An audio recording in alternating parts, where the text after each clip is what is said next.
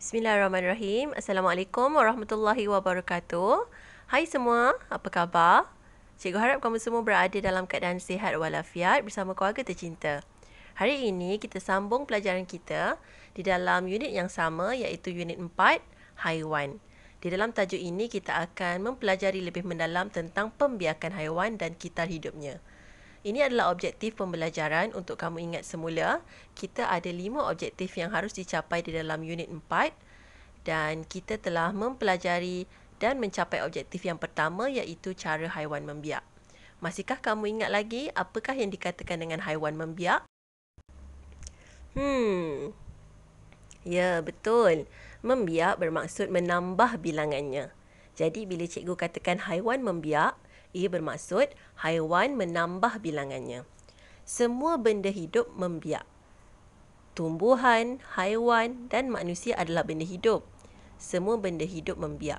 Ini bermaksud tumbuhan, haiwan dan manusia menambah bilangannya. Tetapi haiwan, tumbuhan dan manusia membiak dengan caranya tersendiri. Pada pelajaran yang lepas, kita telah mempelajari cara haiwan membiak. Masihkah kamu ingat lagi? Berapakah cara haiwan membiak dan bagaimanakah haiwan membiak? Ya, betul. Haiwan membiak dengan 2 cara. Yang pertama, bertelur. Haiwan seperti katak, buaya dan nyamuk membiak dengan cara bertelur. Dan yang kedua ialah melahirkan anak. Haiwan seperti kangaroo dan ikan lumba-lumba membiak dengan cara melahirkan anak. Jadi, kamu harus sentiasa ingat bahawa haiwan membiak dengan 2 cara. Pertama yang bertelur dan yang kedua adalah melahirkan anak. Alhamdulillah, itu adalah objektif yang pertama yang telah kita capai pada pelajaran yang lepas.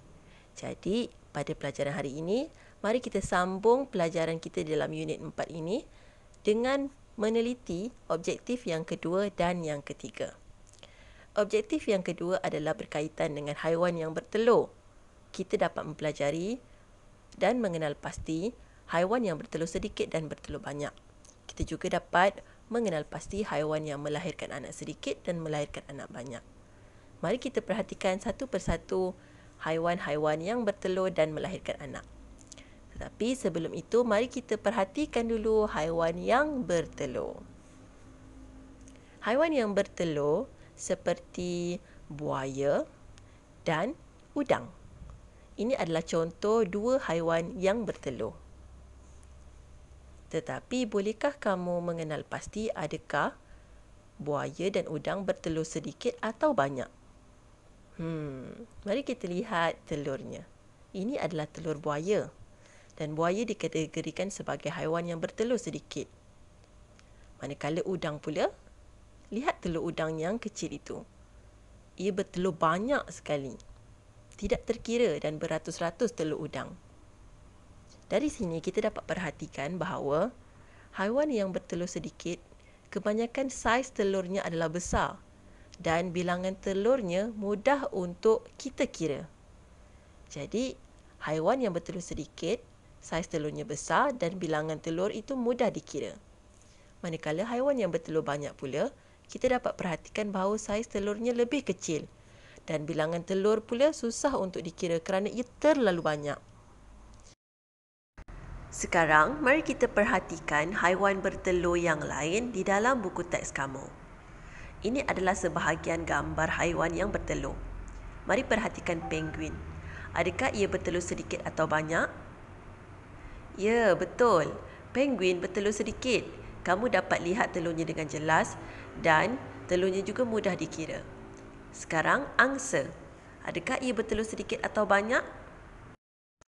Sama seperti penguin, telur angsa kamu dapat lihat dengan baik kerana ia bersaiz besar dan kamu mudah untuk mengira telur angsa tersebut. 1, 2, 3, 4, 5, 6. Ada 6 biji telur. Ini bermakna angsa bertelur sedikit. Sekarang perhatikan pula gambar ketiga. Semut. Bolehkah kamu mengira telur semut tersebut? Tidak. Kerana ia terlalu banyak dan saiz telurnya pun terlalu kecil. Ini bermakna semut bertelur banyak. Sekarang perhatikan pula gambar burung. 1, 2. Ada 2 telur burung di situ. Ya, betul. Burung bertelur sedikit. Perhatikan pula gambar kelima, ikan. Semua ikan bertelur. Hanya sebahagian ikan sahaja yang melahirkan anak. Lihat gambar ikan di bawah. Dapatkah kamu mengira berapa bilangan telur di bawahnya? Tidak, kerana ia terlalu banyak dan telurnya juga bersaiz kecil. Ini bermakna ikan bertelur banyak.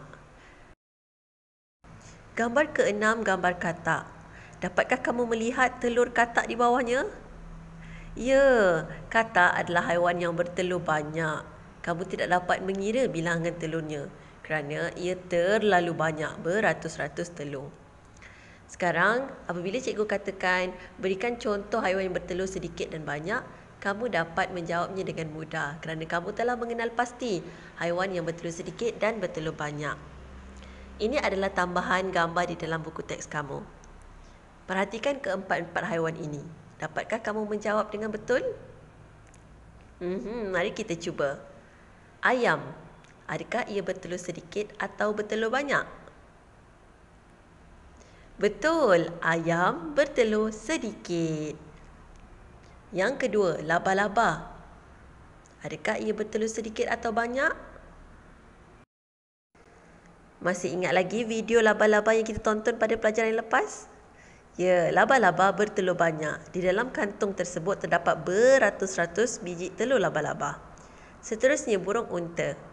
Betul, burung unta bertelur sedikit. Telurnya bersaiz besar dan mudah dikira. Akhir sekali, kupu-kupu. Kupu-kupu dan rama-rama adalah sejenis haiwan yang bertelur banyak. Alhamdulillah, sekarang kita dapat membanding beza antara haiwan yang bertelur sedikit dan bertelur banyak dan kita dapat mengelaskannya mengikut kumpulannya dengan baik.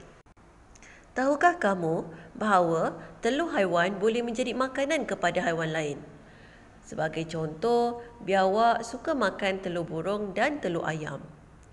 Oleh itu, kesemua haiwan-haiwan yang bertelur seperti burung dan ayam perlu menjaga dan melindungi telurnya daripada dimakan oleh haiwan lain.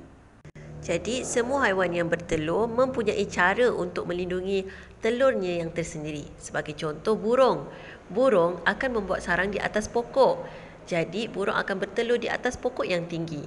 Oleh itu, biawak di bawah tidak dapat mengambil telur burung yang berada di atas pokok yang tinggi. Itu adalah cara burung menjaga telurnya. Bagaimana pula penyu melindungi telurnya? Untuk pengetahuan kamu, penyu akan bertelur pada waktu malam dan selepas penyu bertelur, ia akan kembali ke dalam laut. Jadi, siapakah yang menjaga telur-telur penyu? Ya, penyu akan menyembunyikan telurnya di dalam pasir. Ini bagi mengelakkan ancaman musuh atau dimakan oleh haiwan lain. Itulah cara penyu melindungi telurnya. Sekarang, mari kita perhatikan pula haiwan yang melahirkan anak. Haiwan seperti kalajengking dan cimpanzi melahirkan anak. Tetapi, adakah ia melahirkan anak yang sedikit atau melahirkan anak banyak? Mari kita perhatikan anaknya. Lihat, cimpanzi dikategorikan sebagai haiwan yang melahirkan anak sedikit. Ini kerana bilangan anak yang dilahirkan hanya satu sahaja. Jadi, cimpanzi adalah haiwan yang melahirkan anak sedikit. Jadi, mana-mana haiwan yang hanya melahirkan satu anak sahaja, ia dikategorikan sebagai melahirkan anak sedikit. Sekarang, mari kita lihat pula anak kalajengking. Wah, banyaknya.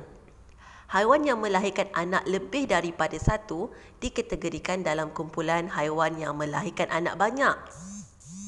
Sekarang, mari kita lihat haiwan yang lain di dalam buku teks kamu. Mari kita perhatikan satu persatu. Kucing. Kucing mempunyai anak yang lebih daripada satu. Ini bermaksud kucing melahirkan anak banyak. Yang kedua, arnab. Arnab juga mempunyai anak yang lebih daripada satu. Jadi, arnab juga dikategorikan sebagai haiwan yang melahirkan anak banyak. Lihat pula tenggiling. Anaknya seekor sahaja. Ini bermaksud tenggiling melahirkan anak sedikit. Bagaimana pula dengan ikan lumba-lumba? Ya, ikan lumba-lumba juga melahirkan anak sedikit kerana bilangan anaknya hanya 1. Kamu harus memahami dengan jelas perbezaan di antara haiwan yang melahirkan anak sedikit dan haiwan yang melahirkan anak banyak. Mari kita perhatikan gambar seterusnya. Gajah dan landak. Bolehkah kamu nyatakan gajah haiwan beranak sedikit atau beranak banyak? Ya, betul. Gajah adalah haiwan yang melahirkan anak sedikit kerana anak yang dilahirkan hanya 1. Bagaimana pula dengan landak? Landak melahirkan anak lebih daripada 1. Ini bermaksud landak adalah haiwan yang melahirkan anak banyak.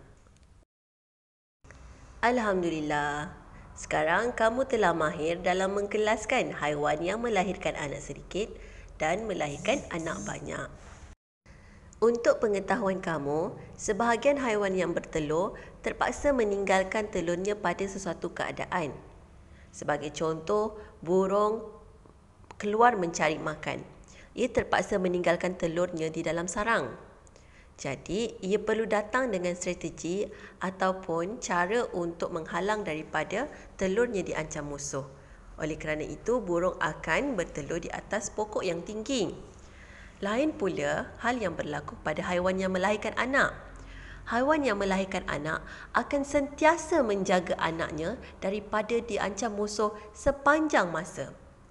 Haiwan yang melahirkan anak juga akan menyusukan anak-anaknya yang baru lahir. Sebagai contoh, kucing ini. Kucing akan melahirkan anak-anaknya di tempat yang tersorok dan sukar untuk diketahui. Anak-anak kucing akan selamat daripada gangguan musuh. Anak-anak kucing juga akan sentiasa berada pada ibunya. Ini kerana ibu kucing melindungi anaknya daripada diancam musuh.